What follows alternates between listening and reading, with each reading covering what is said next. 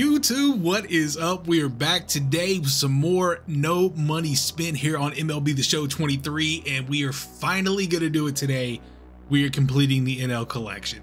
We have been trying to do this for weeks now. I think we're finally at a point where we can get it done. I'm pretty sure I've got every card I need. Hopefully there ain't somebody, one of these freaking new cards that have come in that we still got to go buy. But we should be there today. So it's going to be our catch-up episode. We're going to kind of go over what we're doing right now in the show, how we're attacking Team Affinity here. We're kind of doing the same thing we did for Team Affinity Season 1.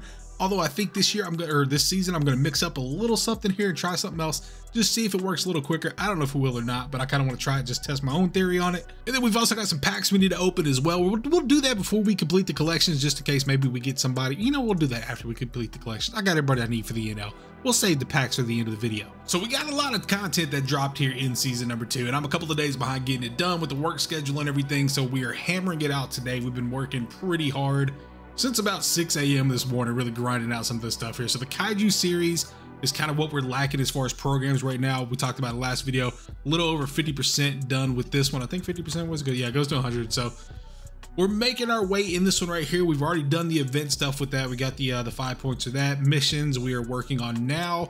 We're going to mix some of these guys in with the Conquest squad. We're going to kind of double dip a little bit. We're going to have some Team Affinity guys plus the Kaiju series guys in here to see if we can knock some of that out. All the moments are done. We always do moments first.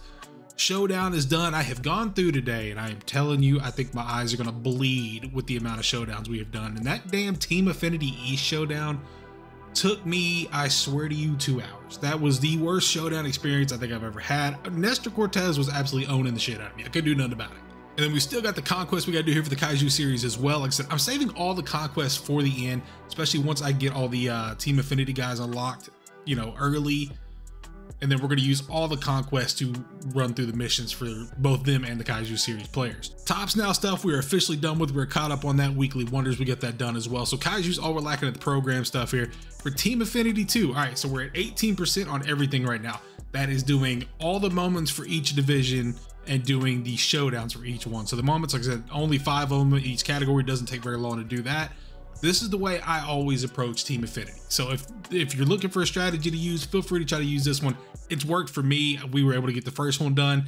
Took a while, but I mean, we were able to get it done in what I felt like was a decent amount of time. I know there's a lot of people out there who still haven't even finished Team Affinity Season 1 yet. So what we do is we go and we knock out the moments first. We get our first pack from that. So after you finish the 5 moments for each division, you're gonna get the first Future Stars pack for all those.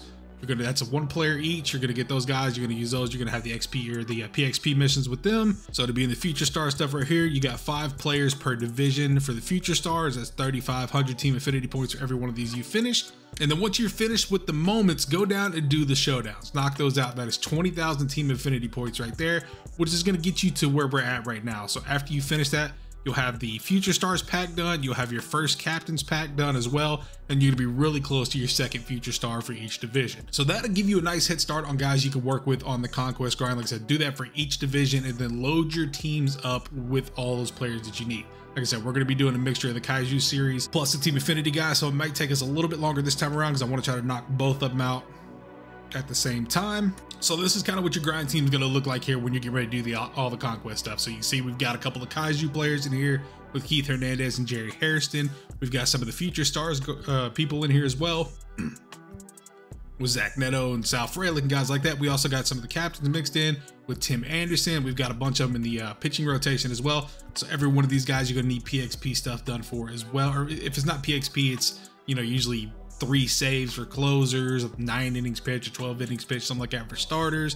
Strikeouts for some of them here. So we got Robertson, Britton, Eckersley, Bednar. All these guys are stuff we need missions done with. So load your teams up with these and then grind out all the Conquests. Once you're done with the Conquest, what we're going to do different in this one, I'm going to try out March to October. Now, I've never done March to October before, but I know you get a decent amount of Team Affinity points for it. I want to see how quick I can grind through one of those to see if it's really worth doing for each division.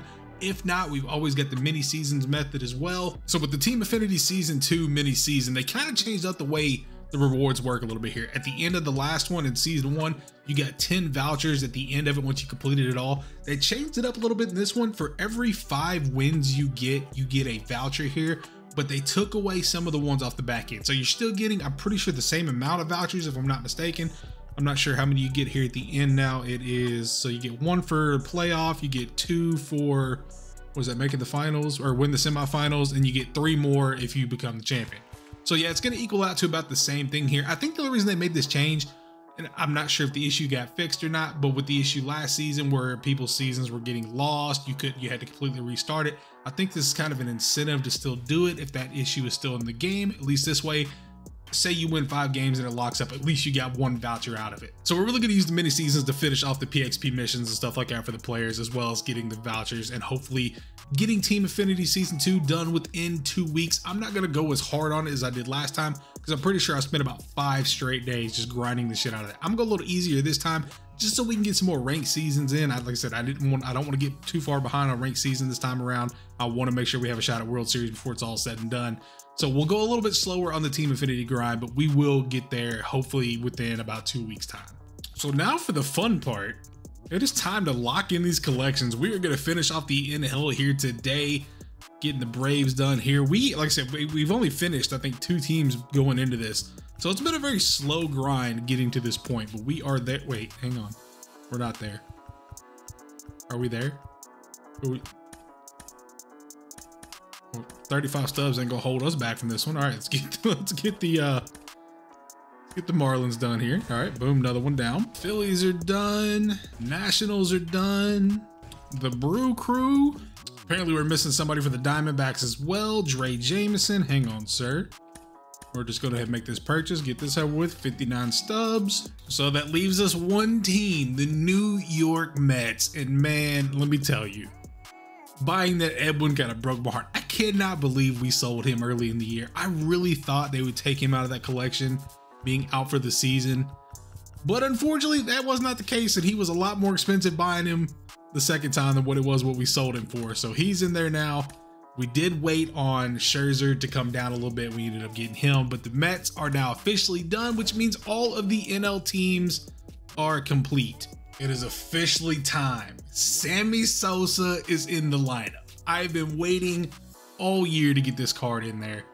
Oh, that 120, the 125 power to both sides. It is a thing of beauty. I don't know what his clutch rating is. Hopefully it's solid. But with Sammy Sosa obviously being a core card, this is a guy we're going to keep in the lineup for a good chunk of the season. So that kind of locks down 2 of our outfield spots there. When you got Kyle Tucker on one side, you're going to have Sam in the other one. Center field's the only thing we got to really find a permanent situation for here. I know they did put out that friggin' Mickey Mantle card, and holy crap, does it look fantastic. That card has already been beating the hell out of me in the events. But for now, we are very, very much content with getting Sammy out here in the outfield for us. Which means the grind really, really begins to get a lot more expensive for us here. Because looking at the AL, we still need Aaron Judge. He is going for, I don't know what I just did, 162,000 by now.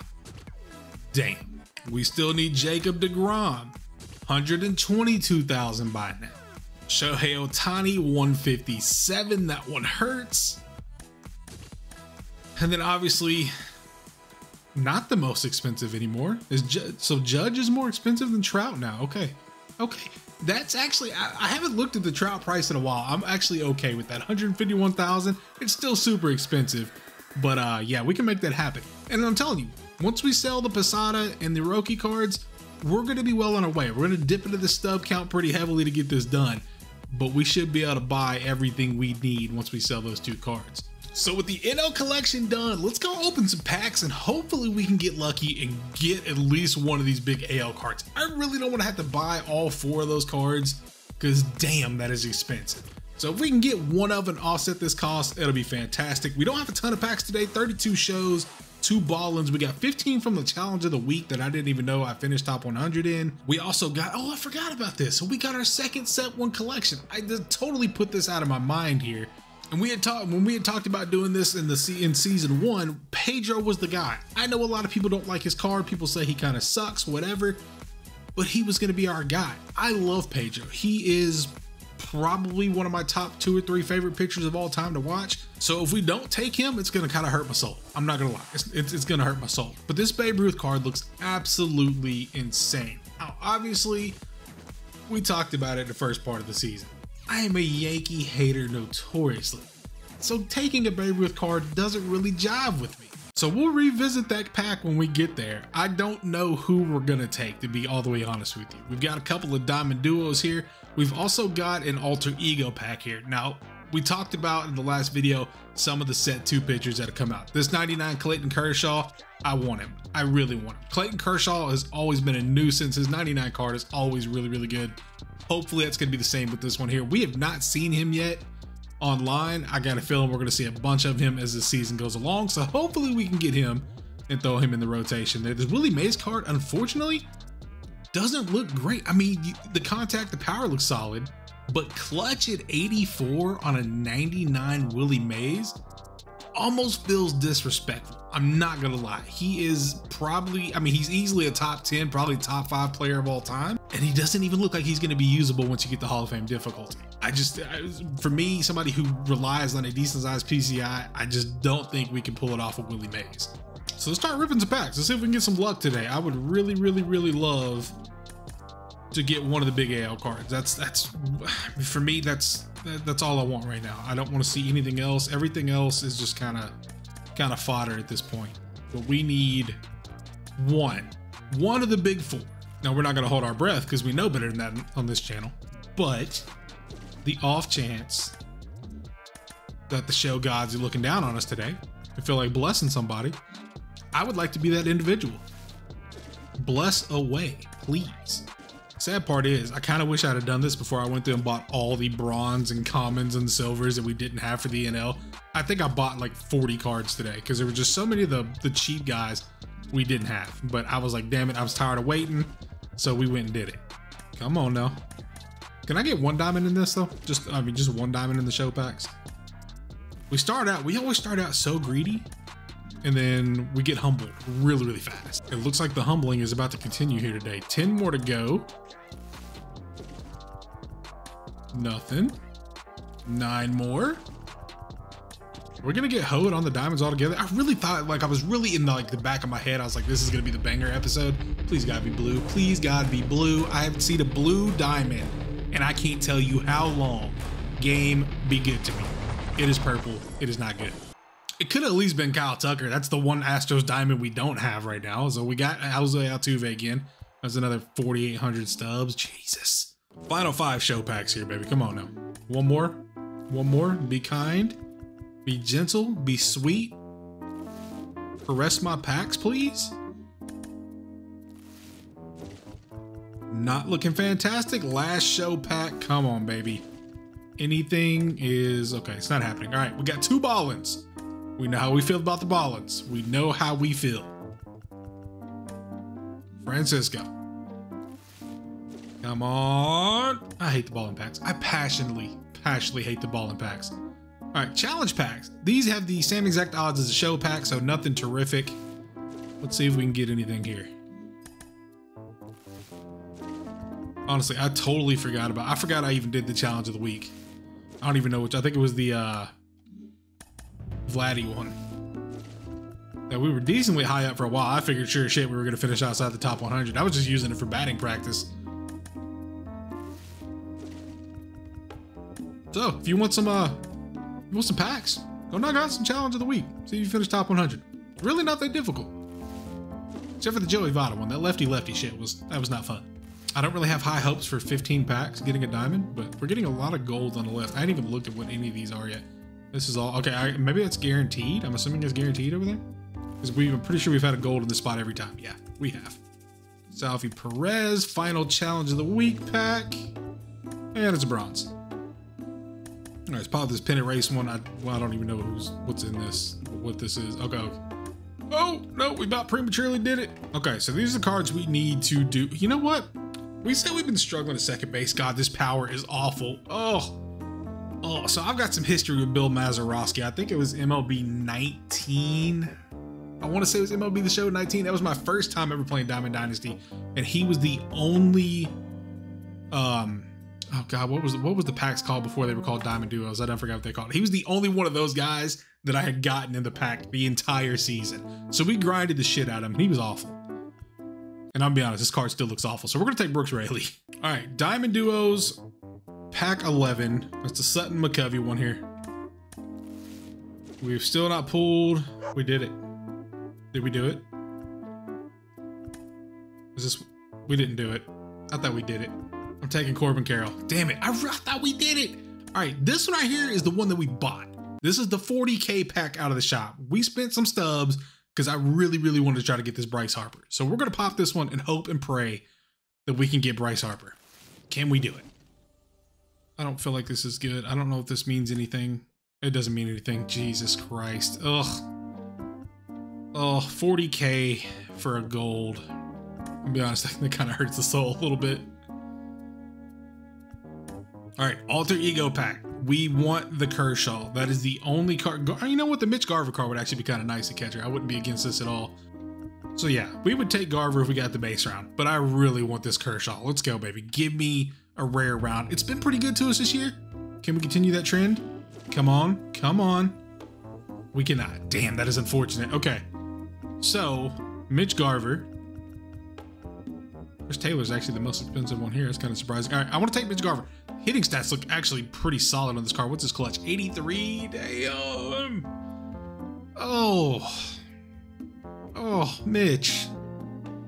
Oh, I'm gonna be honest. I'm not really thrilled with what just happened. I was really hoping the Garver card was gonna be better than what it is, but it's not. So Mitch Garver, we're taking you anyway. Set 1 collection, the final pack. What do we got here? We're doing it. We're taking Pedro. I don't care. We're taking Pedro. I know Babe Ruth is phenomenal. I know, and I'm probably gonna regret not taking him, but I have a lot of regrets as is. So we're gonna do it anyway. Why the hell not? Pedro, welcome to the squad. He's a no-sell anyway, so we're stuck with him. Please don't suck, because we're gonna sell Roki and we're gonna throw Pedro, and hopefully I can do something with this card. So unfortunately, the packs didn't hit, but hey, at least we got Sammy.